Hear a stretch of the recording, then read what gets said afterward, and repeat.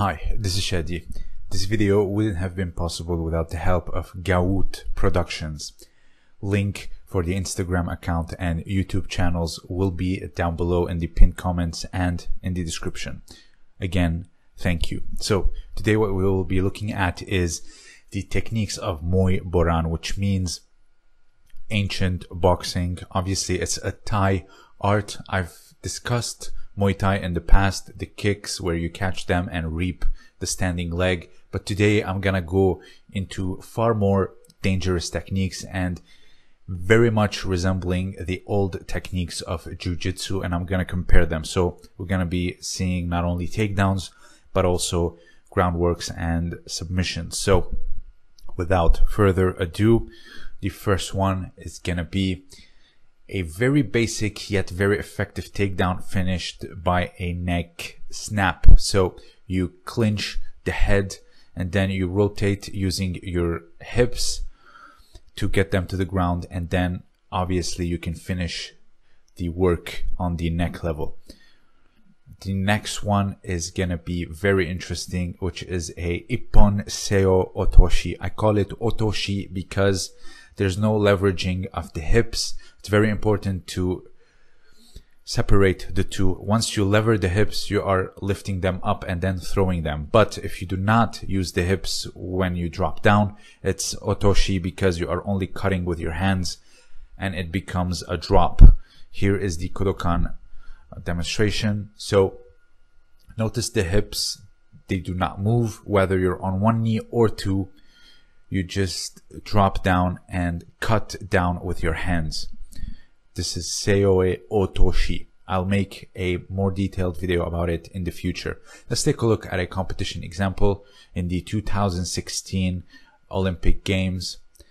Drops on one knee and just cuts down with his arms. The next one is your classical ankle pick. It's very useful for strikers, especially when there's a lot of kicking because they are only standing on one leg, and the ankle pick becomes much simpler. Here is another way of doing it where you actually block the thigh of the leg that's kicking and you only pick with one arm, and then a jumping knee to the groin. Absolutely brutal. So in judo, back when it was legal, obviously many have used it, especially countering leg techniques, kibisu, gaeshi, or heel reversal. So you take it back towards you and you pull down on the sleeve.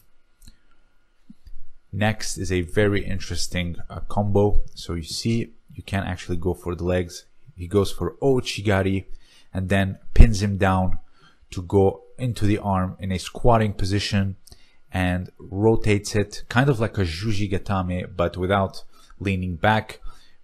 Since he is in a squatting position, all he has to do is twist the arm and extends his hips, which will also work. So Ouchigari, there's many ways of doing it.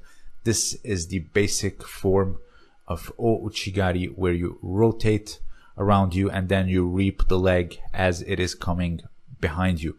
Also here you can grab the far leg and reap the leg that is standing. You can see it a lot in striking disciplines such as karate and of course Muay Thai and Muay Boran.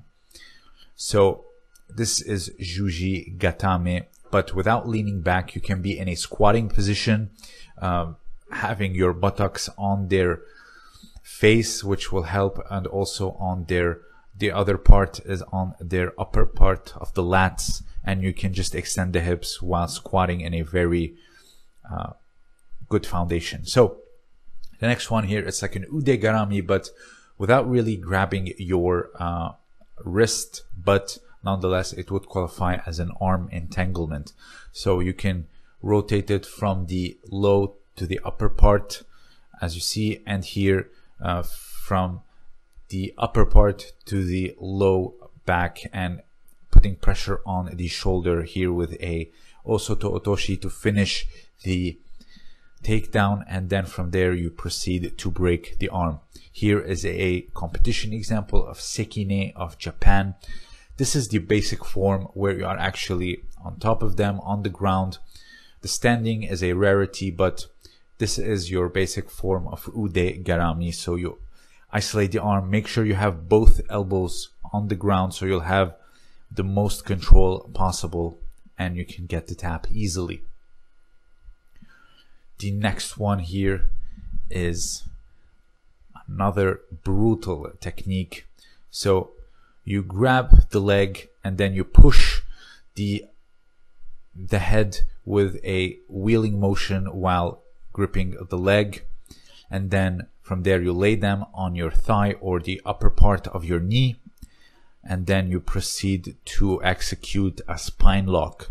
This is very dangerous, but in the old days, and especially when there is war, these type of training is needed. So very reminiscent of old jiu-jitsu, koshi, shigi, or hip break. You can see it very similar. Obviously, when you are concerned with safety and education, like Kodokan Judo is, these types of technique will not enter your curriculum. And even in the old days of the Gokyo,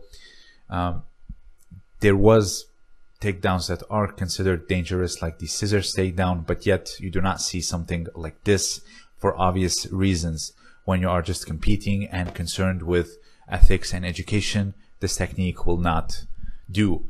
Also, this one, a huge spine lock. So you grab the leg as it is kicking, you bend the knee, you sit on it, and then you pull the neck towards you, shrinking the back and creating a very dangerous spine lock. In the old days of jiu-jitsu, obviously this was used as well. So here is a calf crush. You turn, and then from there you proceed to crush the calf, and also you can lean back and it will create pressure on the spine. Another one here is from the old jiu-jitsu days. This is from the Tiger Scroll. As you can see, it says Ura chi jimi kake no chucho, I believe, which is shrinking of the back or the middle of the back. Obviously, it's a spine lock as well. It's very painful and very dangerous. It's also called the Boston Crab in wrestling. So you can see it all over the world.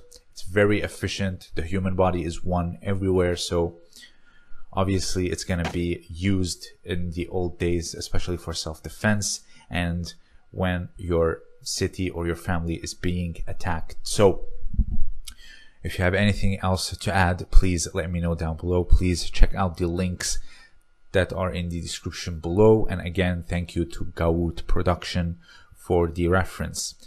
Consider supporting me on Patreon for exclusive content. This was Shadi, and as always, thank you for listening.